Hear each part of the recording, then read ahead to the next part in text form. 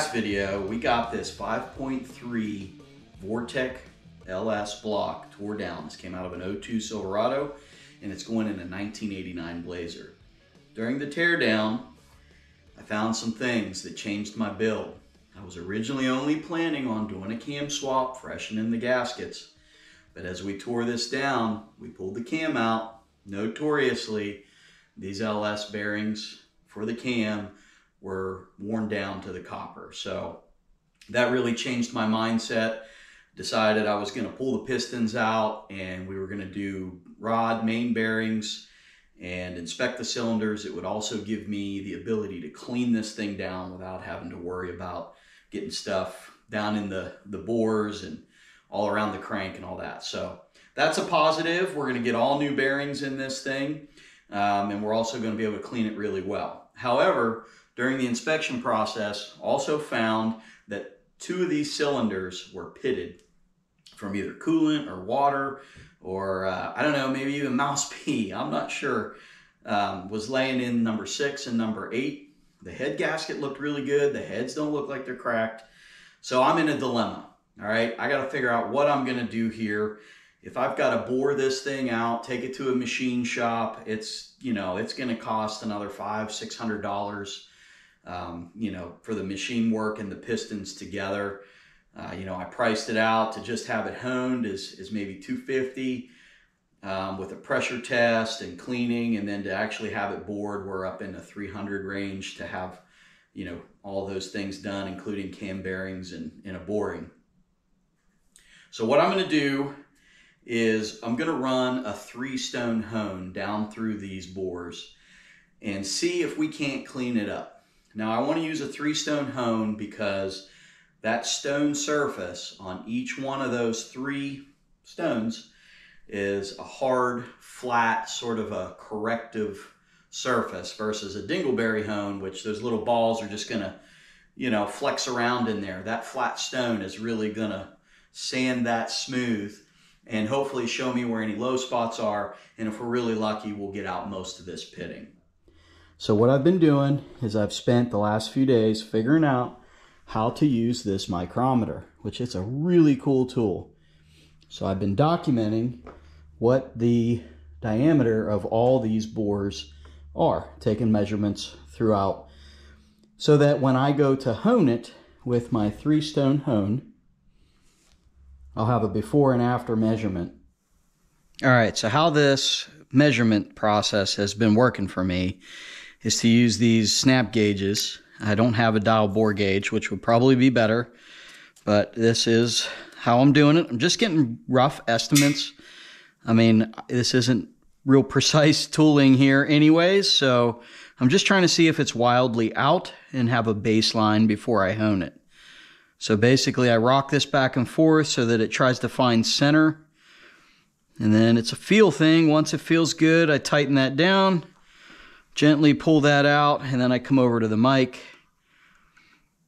line it up, twist it, and then once it clicks, you can lock it. So this is a 3-inch, so you can see here 3.7, and then each one of these is a quarter, so 3.775. And then you read this, which is going to be in between the 4 and 5, so that's a 4. And then the Vermeer scale, you just see which one of these lines up the best. And we're going to say that's a 6. So then I'll come over here, 3.775,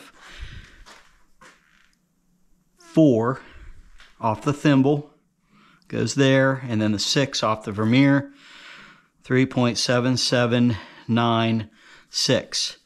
So I'm taking measurements this way, and then I'm going into the middle and also down in the bottom and going both ways. So once I've got all my measurements written down, the bore from production was 3.779 to 3.780. So I'm just kind of looking at my rough measurements, make sure that everything is looking good on that. So to hone, after I've taken my measurements, I've got this, 3-stone hone here. These are mid-grade, mid-grit stones.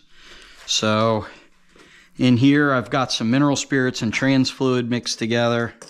We'll make sure the stones are wet. Soak down the inside. And then I'm just going to go up and down to try to get this to clean up.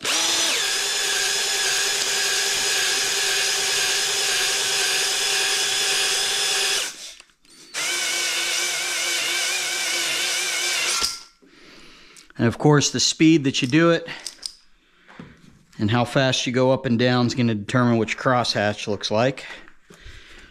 Mineral spirits. Just kind of wash some of that grit out.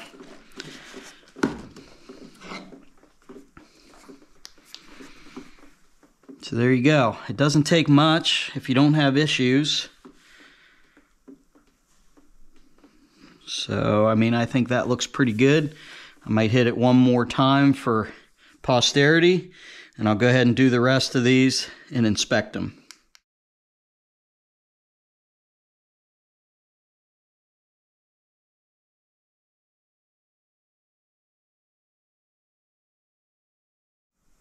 All right, we're looking at the odd number cylinder, starting with number 1. Cross hatching looks great. I really don't see any issues on this side. You know, there's a few little places where it's discolored, but not a problem.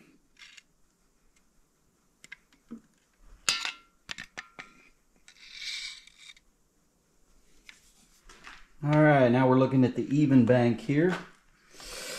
So, not too bad. All of these look really pretty decent, except for 6 and 8.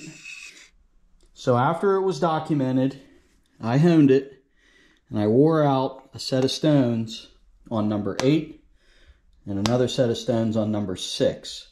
Trying to get that rust pitting out. So far, it's done a fairly decent job. You can still see the pitting. This one's a lot better. The 8 is better than 6. You can see that right in there, that shadow.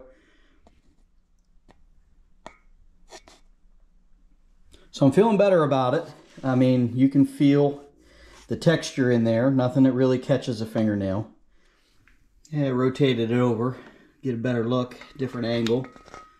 Got some WD-40 in there, which kind of actually helps, where it's not dry from the brake clean. Different type of light, too.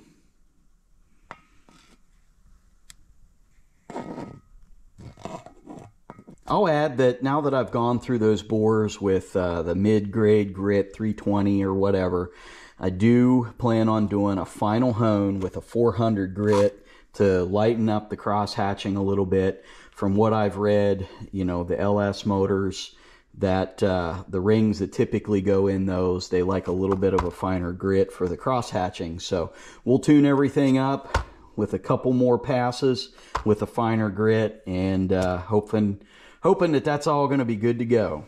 So now that the honing's done, each one of those cylinders have been honed, and I really dug in on number 6 and number 8 where the pitting was. I feel better about this, a lot better about this actually.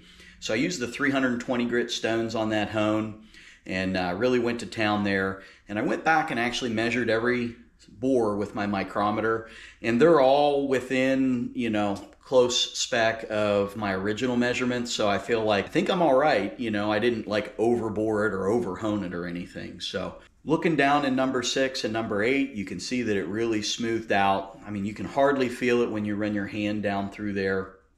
So I still need to think about this a little bit, but I think I'm just going to send it.